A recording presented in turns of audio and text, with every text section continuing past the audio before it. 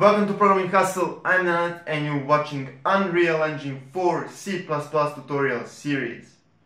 In the next 3 episodes we are going to cover elements of F-transform.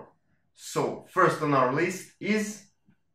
In this episode we are talking about FVector and some methods that are commonly used that require FVector.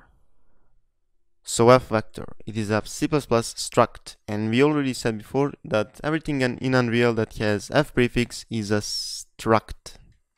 FVector is a point in 3D space, as you can see in a picture down below, and it has X, Y and Z variables.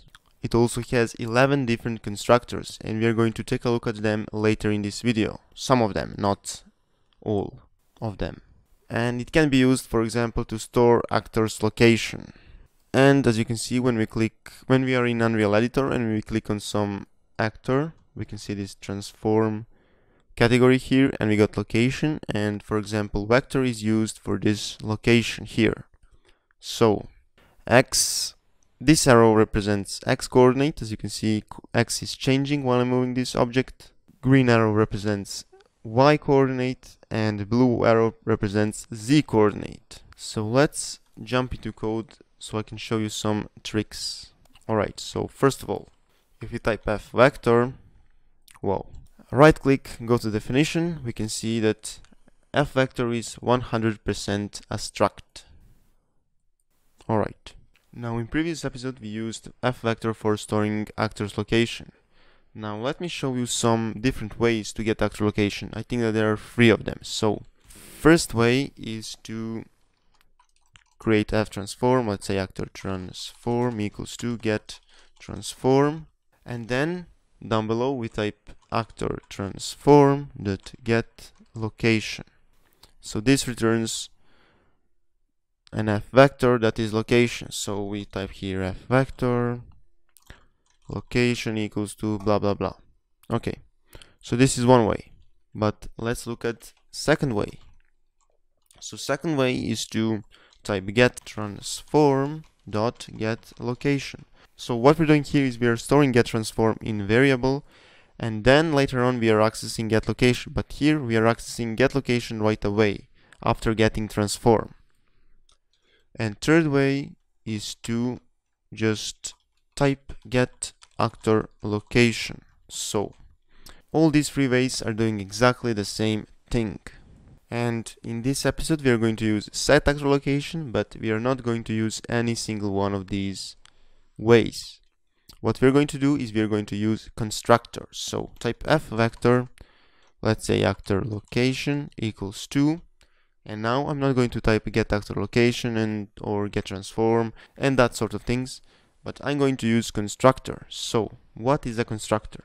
So constructor in C++ is called when object is created, and we are using constructor to set default values for variables. So this is how you call constructor. You say FVector parentheses, and as you can see we got 11 different constructors here.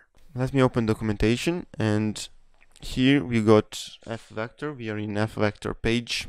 So FVector has these variables X, Y and Z, we already said that, and it has 11 different constructors.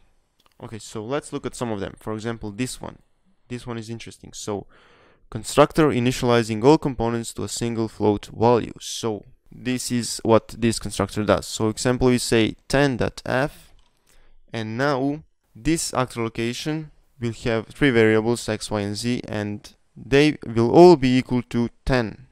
And if we right click, go to definition, we can see this constructor. So we got this value 10 in our case.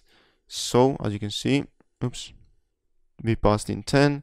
So X is going to be equal to 10, Y is going to be equal to 10, and Z will be equal to 10. Alright, and for example we got this constructor. So for this constructor we have 3 variables, so one for X, one for Y, and one for Z. So if we say for example 10.f, 50.f, and 30.f, now X will be equal to 10, Y will be equal to 50, and Z will be equal to 30. Right click and go to definition, and here you can see that.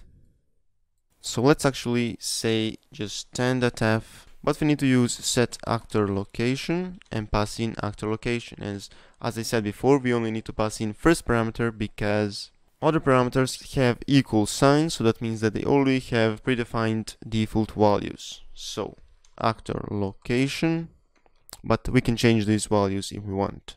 So actor location, and now let me compile this, Control F5, and when I hit play, as you can see, location is changed to 10, 10, and 10.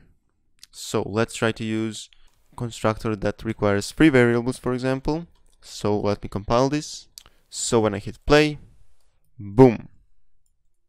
Let's see, 10, 20, 30.